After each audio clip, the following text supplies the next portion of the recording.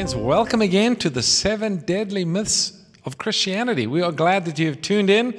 During this seminar, we're looking at some of the most important Bible prophecies.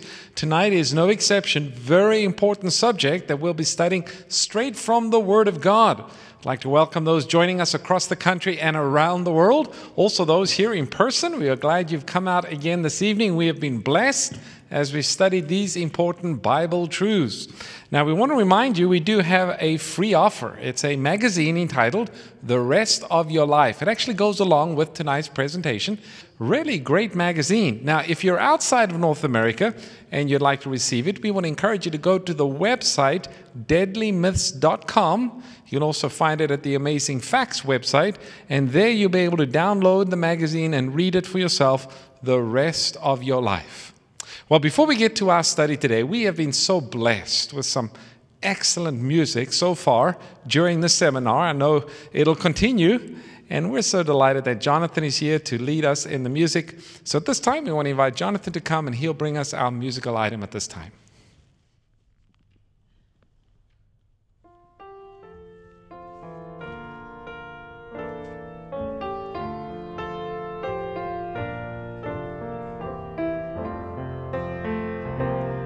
O love that will not let me go, I rest my weary soul in thee. I give thee back the life I owe, that in thine ocean depths its flow may richer, fuller be.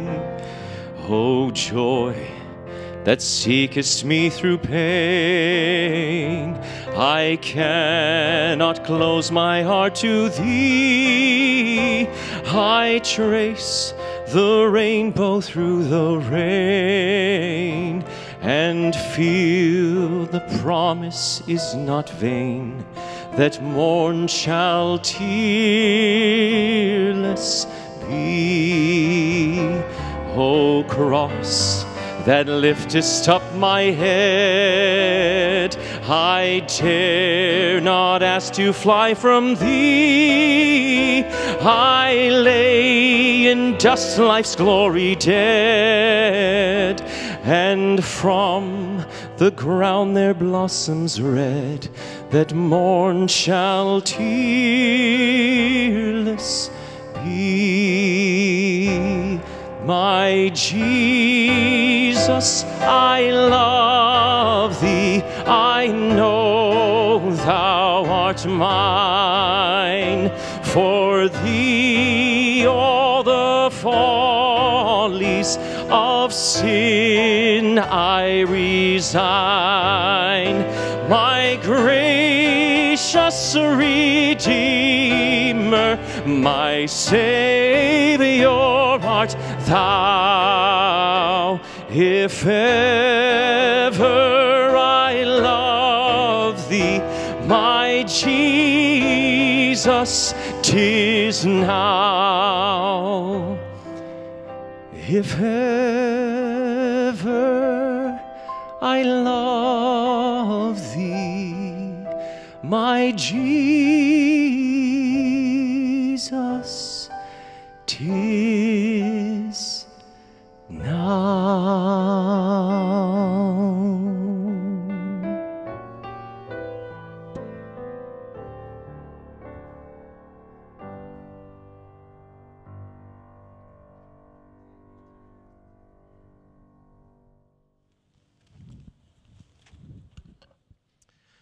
Thank you, Michelle and Jonathan.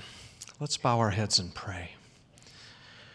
Oh, loving Father, you've told us there is a way that seems right to a man, and in the end it leads to death. And Lord, there's far too much of man's wisdom that has penetrated into the church, too many deceptions that have crept in. And Lord, we need wisdom. And so we're praying and asking that you would be with us tonight, be with our speaker, speak to our hearts directly to them via your Holy Spirit and your servant. We pray that you would anoint his lips And Lord, you would give us ears to hear and eyes to see. And Lord, you would show us what you would have us do with the truth. Lord, you've called us to a connection with you, to abide with you. And that's what we want to do tonight. We pray that you'd help us to do that. In Jesus' name, amen. Ladies and gentlemen, Scott Ritzma. I want to invite you to turn to Revelation chapter 14, where we will be in just a few minutes. Tonight's message, entitled Lawless Christianity, Part 1, is Part 1 of 2. Tomorrow night we will do this same topic as a follow-up, but I have to say right out of the gates, in Lawless Christianity, Part 1, this will be a teaching from God's Word that will challenge us, where the first several meetings were pretty easy truths to accept. The Bible is the inspired Word of God, and it gives us hope in the future of Jesus' second coming, that we will put on immortality, and his crucifixion and sacrifice on the cross is for our salvation. And yes, I will receive Jesus as my Savior, and Satan will be ended, and the earth will be made new, like all of these inspiring truths. So it's very simple when we see the love of Jesus to accept Him as our Savior. Now, many people, though, have come to religious meetings and they've said, I'm going to make a commitment to Jesus Christ, to receive Him as my Lord and Savior, and then we forget about the Lord part. Because if He's Lord, if He's the King also has a law, doesn't He? And so obedience requires maybe a deeper level of commitment and humility to come before Jesus with a mindset that we will obey whatever we see in His Word. Now, I want to begin with a thought about God's law that comes from Psalm 119, a great psalm. You should study that one sometime for devotional exercise. Beautiful psalm. It says in that psalm that those who love God's law will have great peace. Great peace have they which love thy law. Now that might run contrary to our postmodern culture that says, well, you're going to find inner peace by self-actualizing your own preferences and pleasures and desires. No, God says you will have peace when you love His standard for righteousness in His law. Now, you know this is a degenerate age in which we live. I won't spend any more seconds recounting the darkness and nastiness and immorality, but it was prophesied. Look at this in 2 Timothy. It says, in the last days, perilous times will come. For men will be lovers of themselves, lovers of money, boasters, proud, blasphemers, disobedient to parents, unthankful, unholy, unloving, unforgiving, slanderers, without self-control, brutal, despisers of good, traitors, headstrong, haughty, and lovers of pleasure rather than lovers of God. That describes our day, doesn't it? And so does Matthew chapter 24, verse 37, where Jesus predicted that in the last days, in the last generation, it would be as it was in the days of Noah, when the thoughts of mankind were only evil continually. Luke 17:28 says, in the last days it will be as it was in the days of Lot. Lot with Sodom and Gomorrah. Remember that whole scene with the come give us your men. Ezekiel 16 tells us that those Sodomites were lacking in concern for the poor. They were overfed. They were idle. Does that describe our society today, including the thing about the immorality of Sodom? So you can sum it up, the immorality of the last days, with simply this from Matthew. Because lawlessness will abound, Jesus says, the love of many will grow cold. So you've got lawlessness and love growing cold. Did you notice how those two go hand in glove? Lawlessness and a lack of love or lovelessness are really tied at the hip, which is contrary to the way that many think when they go, well, we don't want to have law, we want to have love. Well, no, Jesus says that the law of God is an expression of love. What are the two greatest commandments? Love God, love your neighbor. The whole law depends on that principle of love. Love and law are not in conflict. They are in harmony. That's why when the love of many is growing cold in the last days, lawlessness is also abounding. When we think about this in the context we've been describing it about prophecy in the last days, that makes us think about well, the lawlessness of the world is naturally going to be in place. We would expect, do what thou wilt shall be the whole of the law, is the credo of a lost generation. But what about lawless Christianity is the name of this particular session. This series is 7 Deadly Myths in Christianity. Do Christians really accept any sort of lawlessness? It might come as a surprise because you go, well, every Christian believes in and honors God's 10 Commandment law, right? Christians have fought unanimously and tirelessly to promote 10 Commandment monuments, for example. Well, you'd be surprised how much of Christian teaching today, supposedly Christian teaching, is undermining the very foundation of God's moral law. This is quite possibly, of our 7 deadly myths, this is quite possibly the most potent, far-reaching, and destructive myth of them all. So we're going to do a basic teaching, New Testament teaching on the law of God, and understand the whole picture from Eden to eternity on how God's law stands in the last days and through to the end. But first, we have to repeat the gospel, because the gospel is the foundation of the Christian faith. It is everything for us. And what is the basic teaching of the gospel? It is that we have all sinned and fallen short of the glory of God, right? We all, like sheep, have gone astray. Each of us has turned to his own way. But the Lord has laid on him the iniquity of us all. And so while the wages of sin is death, the gift of God is eternal life through Jesus Christ our Lord. So if we confess our sins, he is faithful and just to forgive us our sins and cleanse us from all unrighteousness. Does that sum it up pretty well? Jesus' sacrifice at the cross for us. We'll see what he's doing in the heavenly sanctuary in a future session presently. But that concept of the gospel of Jesus Christ, when he came and died as our substitute and surety, includes embedded in it the concept of sin. That we are all sinners in need of a Savior. And you might say, well, yeah, I'm aware of that. But have you ever wondered what is the definition of sin to a New Testament Christian? Let's put it on the screen. Sin is the transgression of the law. That's a scripture to memorize, to remember, because I'm going to ask you about it again. It's foundational for our understanding of the gospel and for our understanding of God's law. What is the definition of sin? It is breaking God's law, violating, transgressing the law of God. In fact, Paul says the law defines what sin is in Romans 3:20, for by the law is the knowledge of sin. So that's 2 New Testament texts telling us that the very definition of sin is violation of the law of God.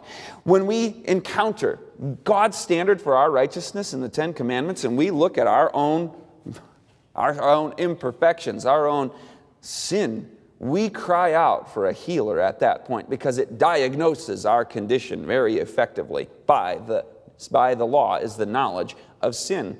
Jesus says, I will forgive you and cleanse you. That's the good part of the gospel, isn't it? He says, I'm going to give you a new heart and a right spirit. I will take away your stony heart and give you a heart of flesh. It is no longer I who live now, but Christ who lives in me. It is the old things have gone away, and behold, all things are new. That's the gospel promise, that we will be forgiven and cleansed from all unrighteousness. Now, as we walk in that promise of new life, we can embrace a new covenant promise. Listen to this from Psalm 40. I delight to do your will, O my God, and your law is within my heart. How did David get to the point where he delighted to do the will of God? He had sinned terribly. He had to confess his sin and repent of his sin. But he came to the point where he realized that living in violation of God's law does not make your life better. It brings misery and broken relationships and guilt and shame and remorse and destructive things. When he had the law of God written on his heart, he could delight in obeying God. Now, how is that a new covenant promise? I emphasized that a moment ago. Have you ever read in Hebrews 8? It echoes what David said there in Psalm 40, with the law being written on his heart. That's not just in the Old Testament and the Psalms. In Hebrews 8, verses 8 to 10, it says that God says, I'm going to make a new covenant with my people. And here's what it's defined as in the New Testament. I will put my laws in their mind and write them on their hearts. And I will be their God, and they shall be my people. So do the 10 Commandments go away in the New Testament? You're saying, Scott, this is obvious. We all believe in the New. But you would be surprised. especially as we go forward in this message and see why some want to wear away that foundation written in stone. But it says the very definition of the new covenant is the law of God being written on our heart and on our mind. And what is the New Testament definition of sin again?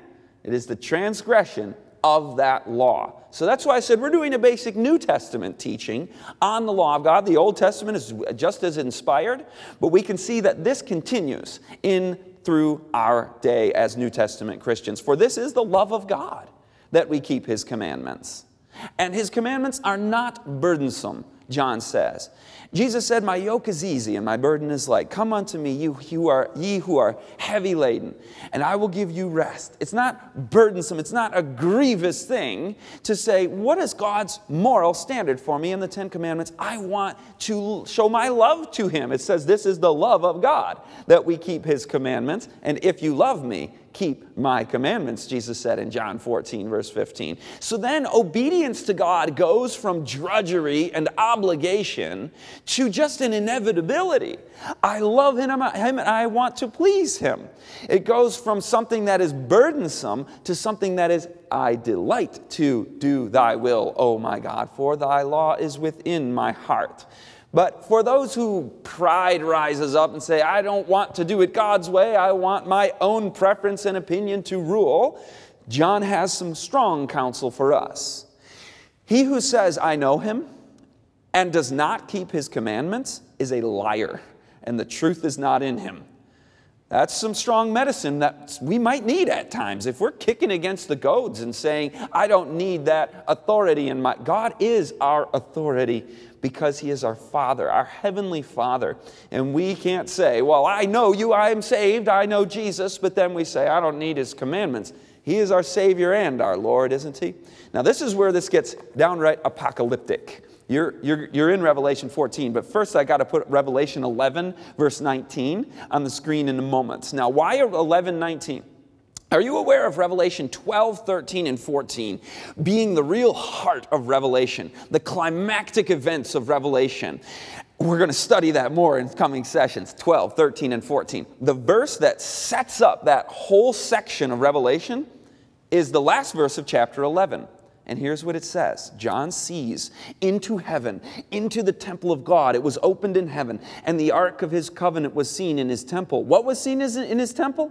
The ark of His covenant. And it's surrounded by lightnings, noises, thunderings, an earthquake, and great hail. My friends, what is in the ark of the covenant?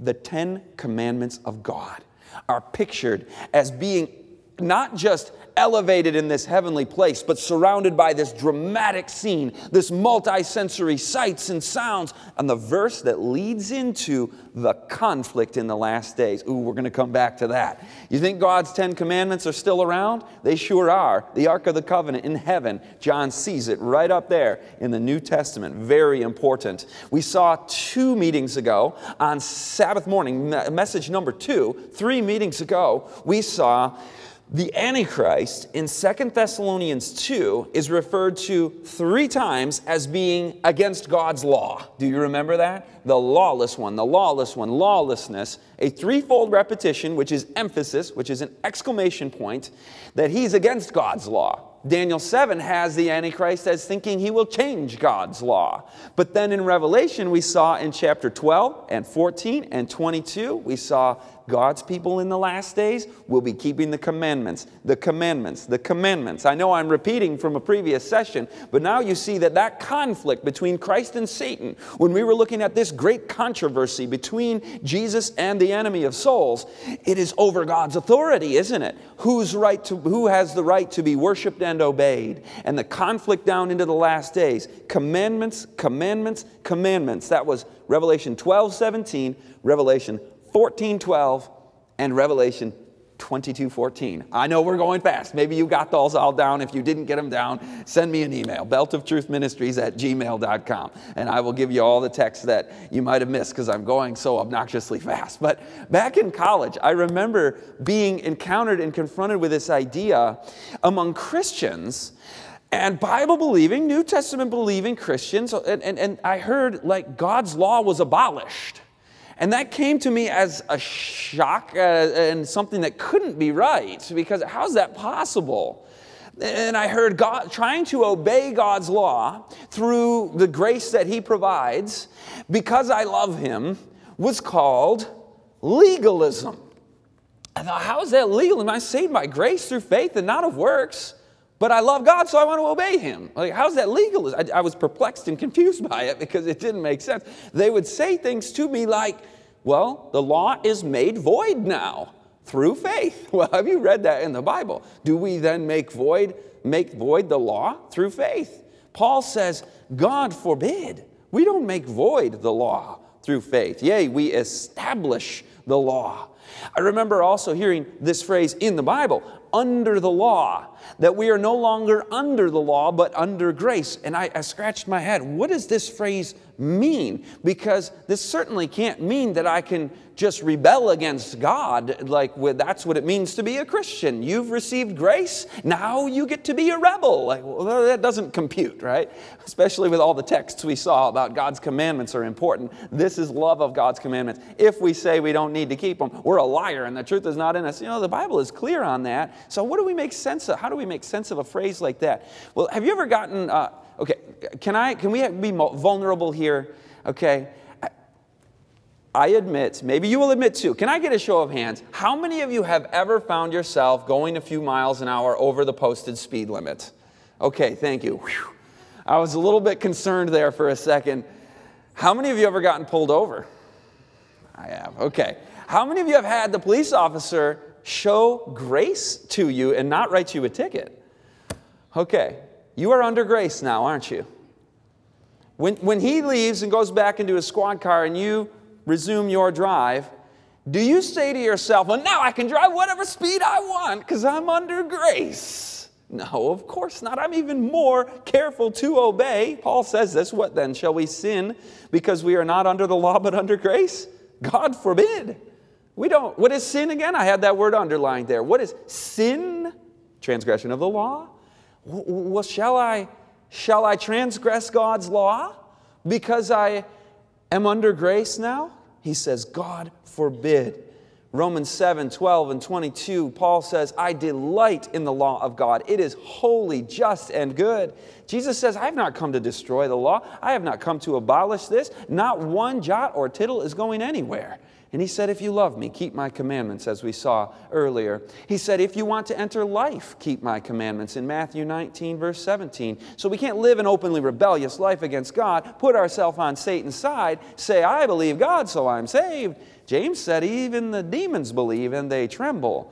God will always forgive us if we've sinned and stumbled. He always will forgive us, but we can't thumb our nose at His commandments. We are even more careful to obey when we see the grace and love of Jesus Christ. So we obey out of gratitude. So grace brings us power.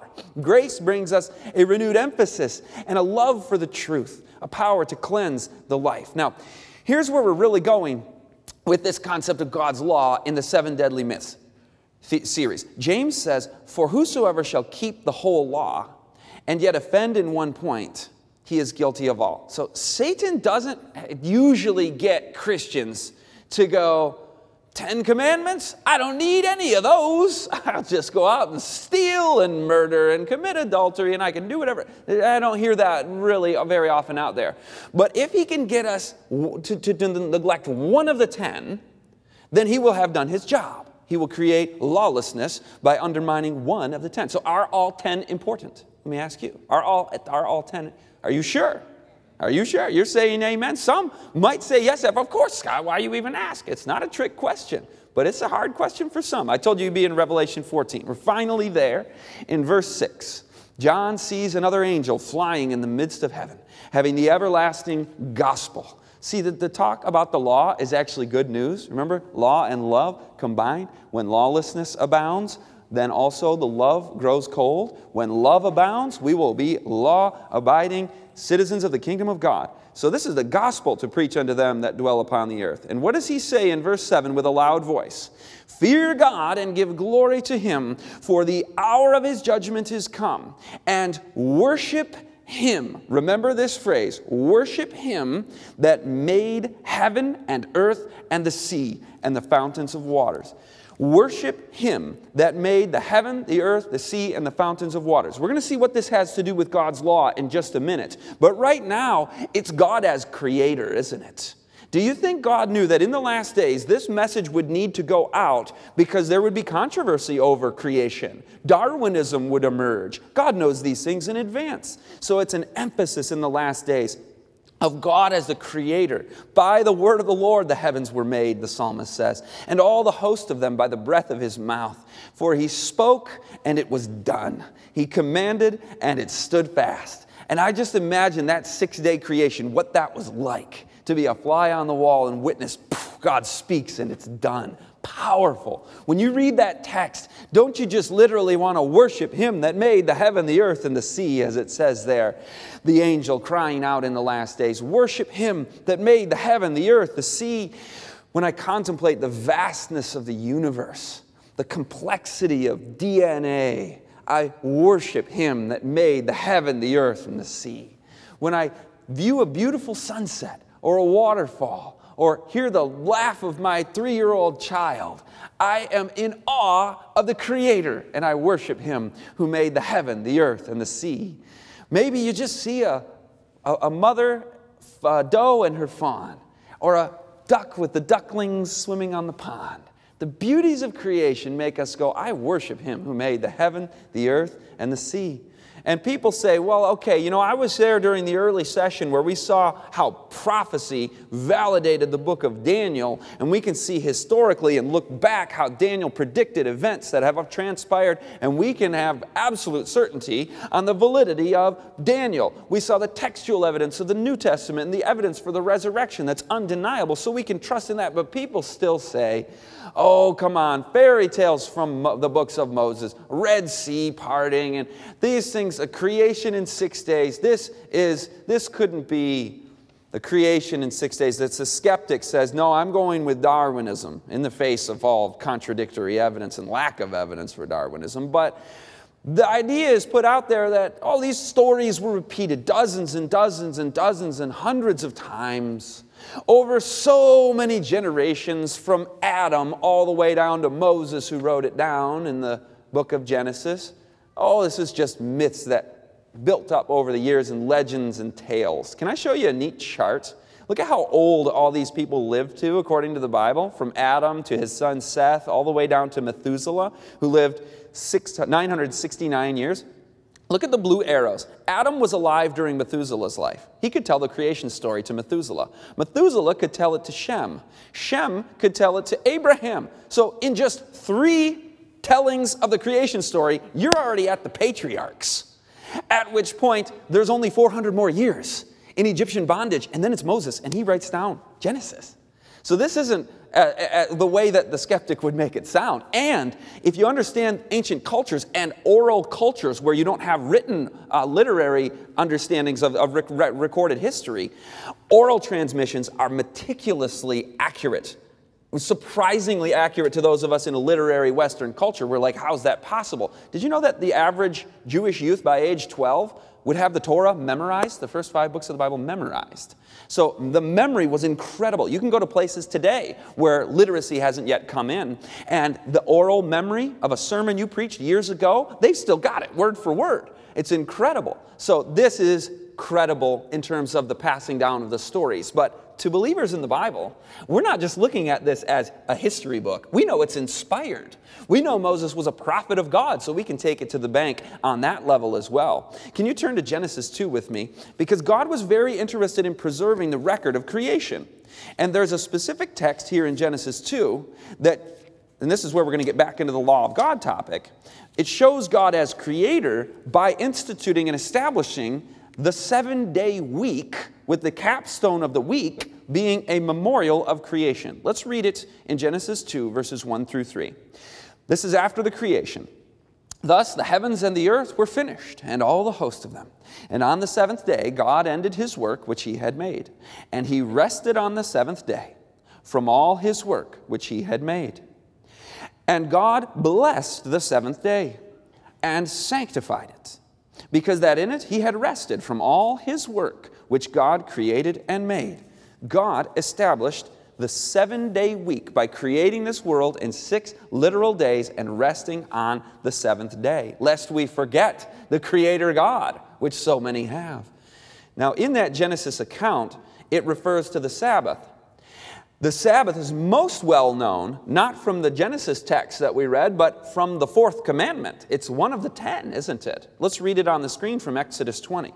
Remember the Sabbath day to keep it holy. 6 days shall you labor and do all your work, but the 7th day is the Sabbath of the Lord your God. In it you shall do no work, you nor your son, nor your daughter, nor your male servant, female servant, cattle, strangers within thy gates. And here's the reason why God asks us to do this. For in 6 days the Lord made, where have you heard this phrase before? Made the heavens, the earth, and the sea? Ah, that's a quote from Revelation, isn't it? And all that is in them, and rested the 7th day.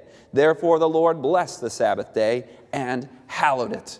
So John the Revelator in Revelation 14, verse 7 that we read, he quotes from the 4th commandment, made the heaven, the earth, and the sea. I remember hearing one Bible scholar say that was the longest quote from the Old Testament in the entire book of Revelation.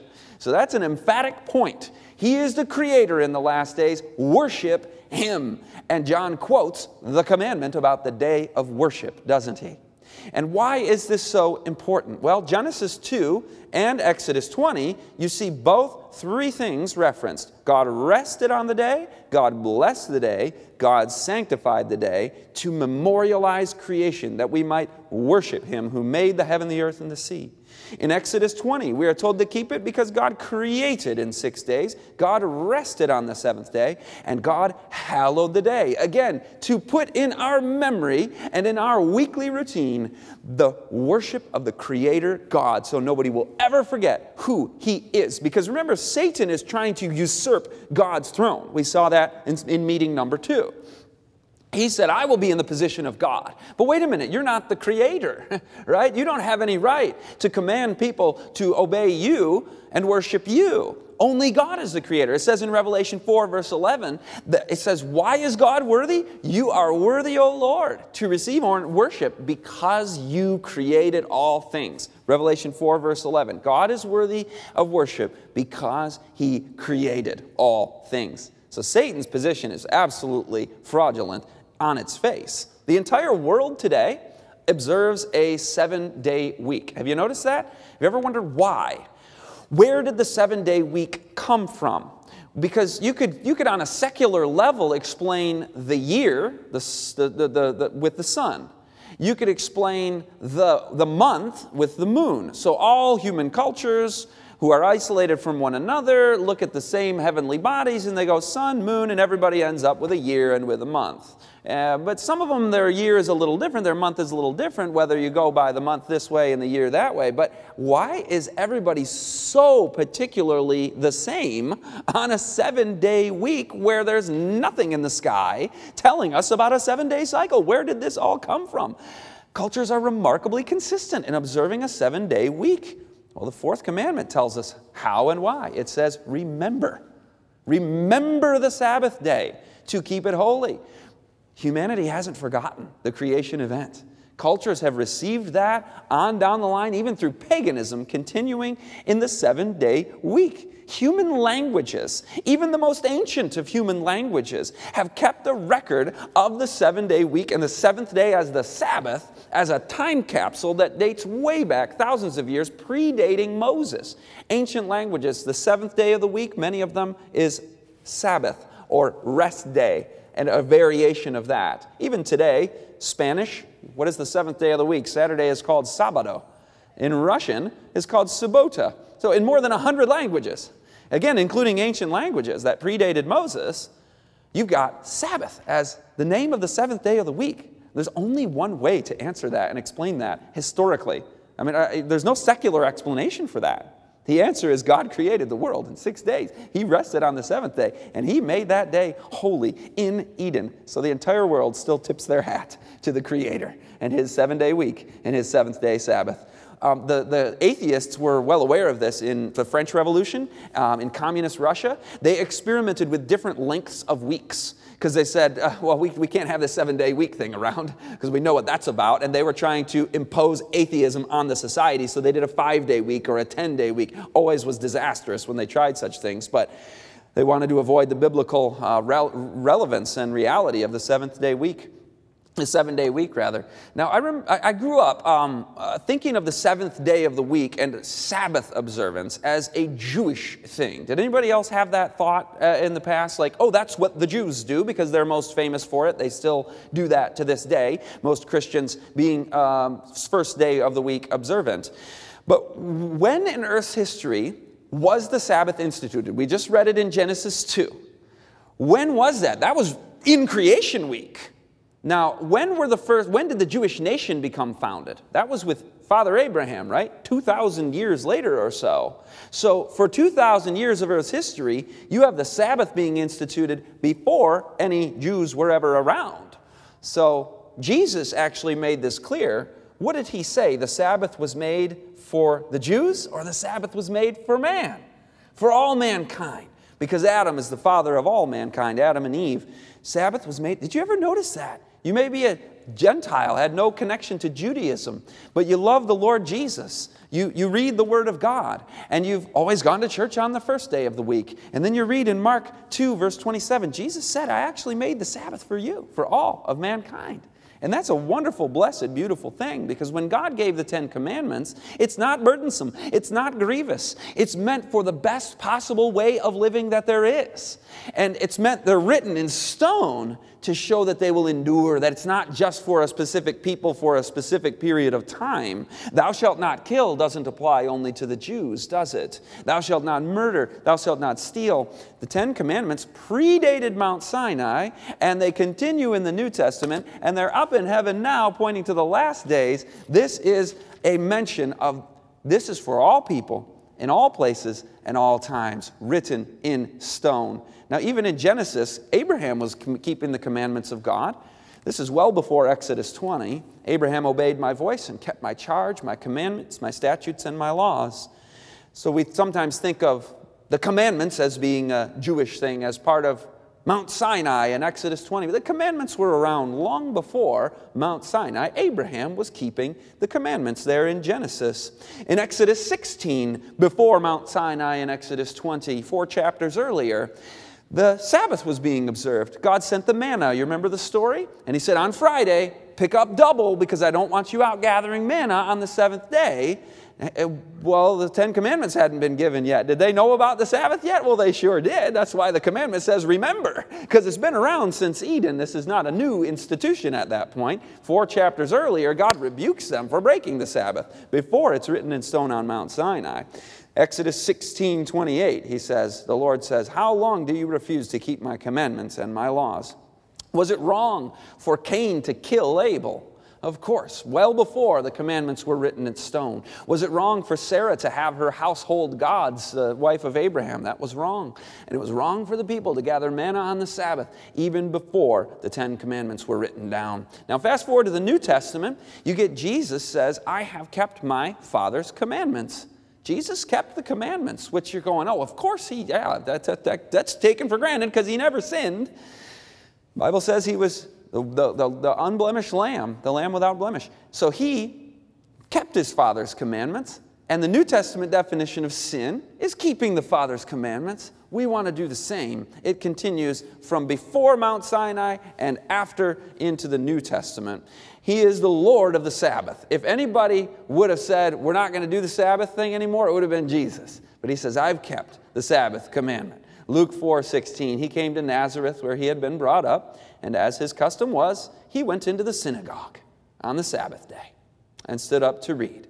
I hope we come to worship on the Sabbath day. That's an important, it's a commandment in the Word of God, to worship him who made the heaven, the earth, the sea, and rest on this holy Sabbath day. Now, just in case we're wondering, some people have wondered, do we still have like the same 7-day week, or has the week gotten messed up over time? Because there's been changes in the year, because the year and the moon are just a teeny tiny bit off, and you have leap year, and people haven't always done leap year, and so you adjust the calendar. Have people ever adjusted the 7-day week so that what we know as Saturday is a different day than it was 2,000 years ago. I can relieve you of that burden. The U.S. Naval Observatory was actually asked about this very question. Here's their document that they stated definitively from the scholars on this matter. We have had occasion to investigate the results of the works of specialists in chronology, and we have never found one of them that has ever had the slightest doubt about the continuity of the weekly cycle since long before the Christian era. So whatever Jesus was keeping, and he said he was keeping the right one because he kept his Father's commandments, we know it hasn't changed since Jesus' day and wouldn't have changed before that, or Jesus would have had to make that adjustment himself. But if you want to know for sure if it's still the 7-day cycle and it hasn't gotten interrupted or messed up or moved, just ask the Jews. They are obsessively meticulous about their Sabbath, and it would never happen that every Jew in the world at one time missed the day. Whoops, we messed that up. Not a chance in the world. Go over to Luke 23 with me, please, and we're going to see, just to make sure we get the days right here, which is which, we're going to read the end of chapter 23 and the beginning of chapter 24. And this is the crucifixion of Jesus. What day, by the way, was Jesus crucified? What day of the week? It was Friday. People call it Good Friday. Indeed, it was good for the redemption of mankind, that he paid that penalty for the sin of man. Let's start in verse 52. This man, Joseph of Arimathea, the day that Jesus died on the cross, went unto Pilate and begged the body of Jesus. And he took it down and wrapped it in linen and laid it in a sepulchre that was hewn in stone, wherein never man before was laid. And that day was, what does it call it there? The preparation, or some translations, preparation day. So we might call it Friday in our English. Good Friday, tradition calls it. The Bible simply refers to it as preparation day. It's not a sin to call it Friday, by the way, but just biblically, why would it be called preparation day? Preparation for what? Well, let's read on. It says, and that day was the preparation, and the Sabbath drew on. So you want to be preparing for the day of rest so that you don't get caught off guard and, oh no, I forgot to, and now I have to, do something that I shouldn't do on the Sabbath. So the preparation day was an important day of the week, the 6th day of the week. The Sabbath drew on.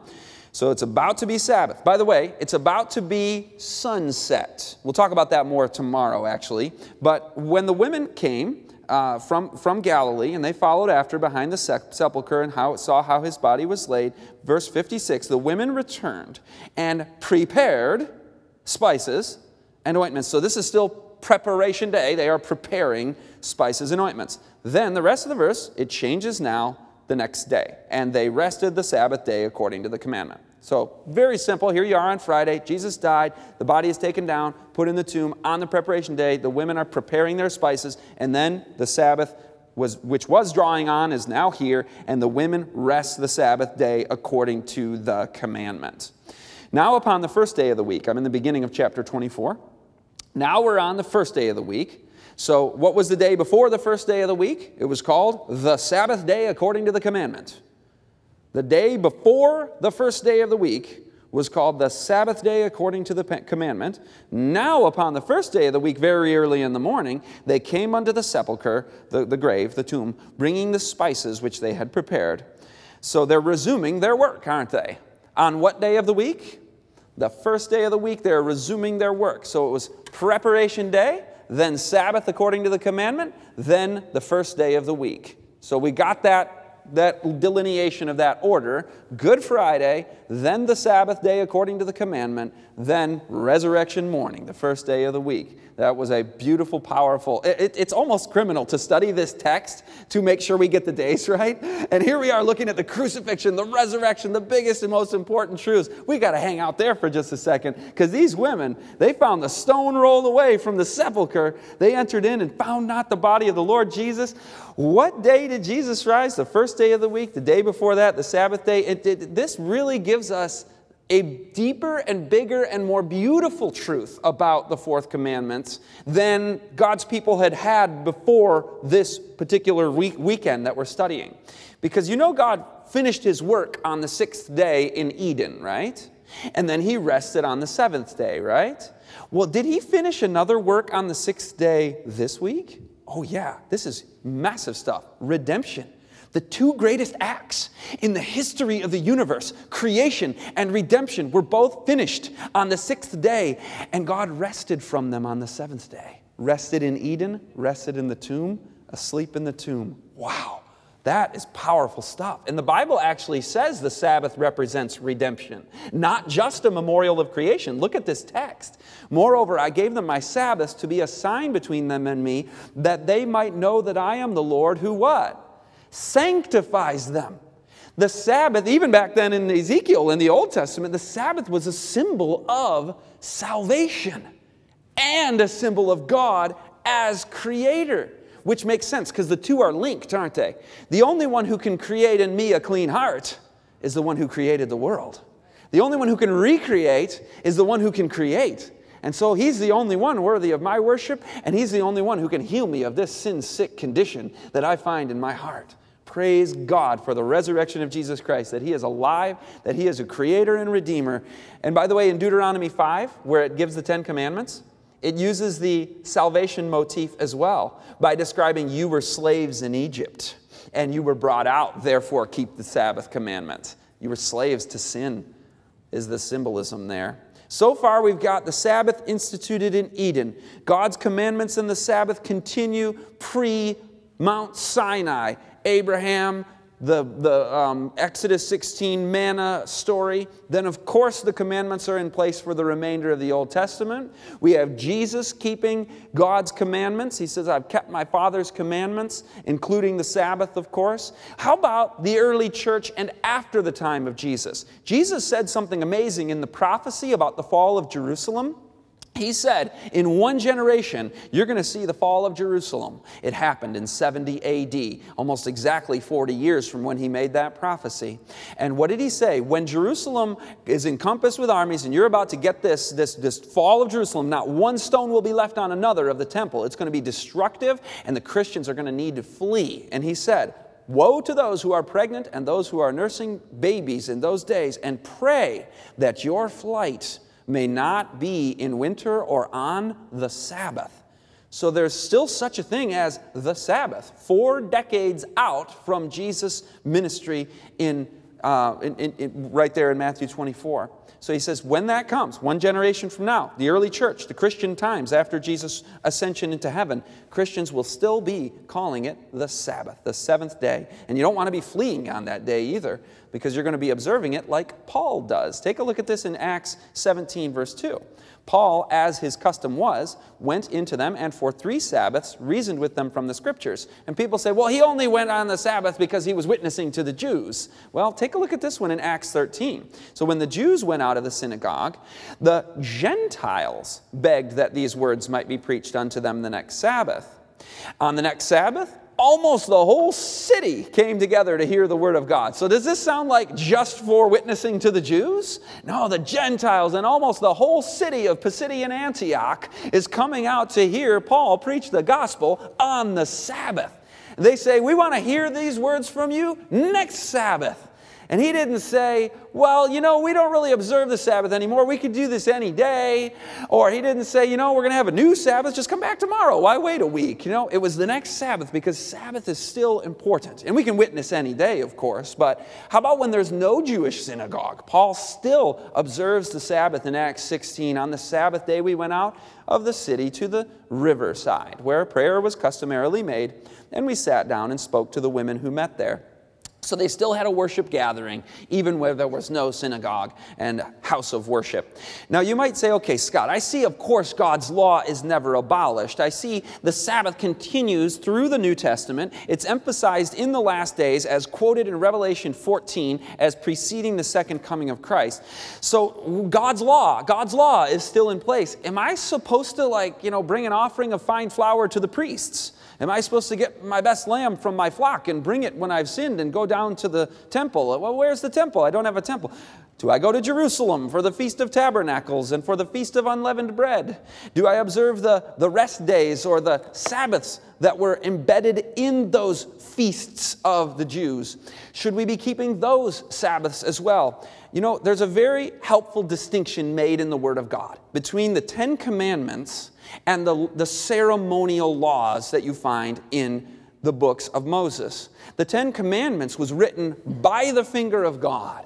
The ceremonial law written by Moses. The Ten Commandments written on tables of stone to show they endure. The ceremonial law handwritten in a scroll. The Ten Commandments inside the Ark of the Covenant, the ceremonial law placed beside the Ark of the Covenant. Now, who made this distinction? Did God or man make that distinction? God made that distinction. He said, I'm carving out these stones. We're writing it in stone. We're putting it in the Ark of the Covenant, which is going to be written in your hearts in the New Covenant. And they had it back then, that ability as well, as David did. 10 special laws that are applicable for all people at all times, all societies. Paul says these ceremonial laws you don't have to worry about as Gentile Christians. And this is Colossians 2, a very important text that we're going to spend a couple of minutes on. He says, the blotting out of the handwriting of ordinances that was against us, which was contrary to us, he, Jesus, took it out of the way, nailing it to the cross. Now we're going to come back to the middle part in just a second. He's saying these are things which are a shadow of things to come. But the substance is of Christ. So the handwriting of ordinances was contrary to us, against us. It was nailed to the cross because it was just a shadow of things to come. But the reality or the substance is Christ. What's a shadow? It's a foreshadowing. It's a symbol pointing forward to a reality. The Lamb of God, slain from the foundation of the world, was symbolized by the lamb sacrifice, the Passover lamb. Paul says Christ is our Passover. He's the reality that fulfills the symbol. And when you have the reality, you don't so much need the symbol. He's like, you know what? These are just a shadow of things to come. Jesus took it out of the way. That's why we're not doing lamb sacrifices anymore. The curtain was torn from top to bottom. I use the analogy where I've traveled for ministry for a number of years, and sometimes I miss my family, so I scroll through some photos of them, and I look at the pictures of my family. That's a shadow pointing forward to the reality. It's a symbol. It's not the real thing. Now let me ask you a question. When I roll into my driveway, when I get home from a speaking appointment, and my kids they don't know I'm there yet, but as soon as that door opens, they're going to come running to the door, and it's the greatest moment of human existence to have those children jump onto my lap. Slight hyperbole, but not much. Do I hang out in my car for the rest of the day, like looking at pictures of my kids? Not so. That's just a shadow. I want the real thing now. I want the real thing. Let's look at the rest of this text now, because it mentions some specifics, like what we were just talking about. The food and drink offerings of fine flour and the turtle dove and the festal Sabbaths, or those rest days that were embedded in the feast calendar of the Jews. He names these specifically. He says, these are the things that are a shadow of things that were to come. Let no one judge you in food or in drink, or regarding a festival or a new moon or Sabbaths, which are a shadow of things to come, but the substance is of Christ. Now, if you look at that text in isolation, without the totality of the Scriptures, or the immediate context where he's talking about the shadow laws of the ceremonial law, you would see the word Sabbath there, and you'd go, all right, I'm off the hook. Now I can do whatever I want all 7 days. Some have thought that when encountering this text. It mentioned the word Sabbath, and that's abolishing the fourth commandment. Sure, not all 10 are abolished, but one of them is. Well, wait a minute. Was that one written in stone? The fourth commandment, the seventh day Sabbath. Was that a shadow pointing forward to the Lamb of God, simply to be a type or shadow that would be fulfilled in Christ? Let me ask you this. When we think about the shadow types of laws that were pointing forward to, hear these words carefully, redemption from sin. The shadows were pointing forward to redemption from sin in the person of Jesus Christ. Redemption from what? From sin. The Sabbath days that were embedded, the rest days in Leviticus 23, the Jews to this day, they talk about their 13 special Sabbaths that they have throughout the year. Those fall on a Thursday or a Tuesday or a Sunday or a Monday or whatever day of the week, because it's an annual day on a specific day of the month. Those 13 special Sabbaths, when were they instituted? Before or after sin? They were instituted after sin, weren't they? At the time of Moses. And so those legitimately are a shadow pointing forward to the reality which is Christ's redemption from sin. How about the seventh-day Sabbath of the fourth commandment? When was that instituted? Before or after sin? That was before sin in Genesis 2. So it can't be a mere shadow pointing forward to redemption from sin when there is no sin yet, right? It was a permanent, wired into the fabric of this creation moment when God created this perfect world and He said, I'm sanctifying the seventh day before sin, so nobody ever needs to be confused that this is not going anywhere, just as much as marriage isn't going anywhere. Was marriage merely a shadow pointing forward to the reality and we go, seventh commandment, whoo, I'm free to go be promiscuous as much as I want. I don't need to be faithful to my wife. No. That's slavery, by the way, slavery to sin. People call that freedom. But no, marriage was not a mere shadow pointing forward and it's done away with now. Marriage and the seventh commandment is just as wired into the fabric of God's law and designed for God's godly living as the fourth commandment and the Sabbath instituted in Eden. We know that the seventh-day Sabbath is not referenced in this scripture because the seventh-day Sabbath was not in the handwriting of ordinances. It was written by the finger of God in stone. He's talking about food and drink offerings, ceremonial laws in the context, not the moral code of the Ten Commandments. And the seventh-day Sabbath was never contrary to us. John says it's not grievous, it's not burdensome. It says, I will call the Sabbath a delight, the holy of the Lord honorable. And that's some people approach the Sabbath and they go, oh, now I have to and I can't. And if that's the attitude, I want to go back to square one and see what is the character of God. Does He have my best interest at heart? Will He ask me to do anything that's not for my best good? If the Bible says He opens His hand and satisfies the desire of every living thing. It says, I will withhold no good thing from you in the Psalms. And God says, taste and see that the Lord is good. You try out all 10. Add the fourth commandment to your observance of all 10, and you will find a blessing.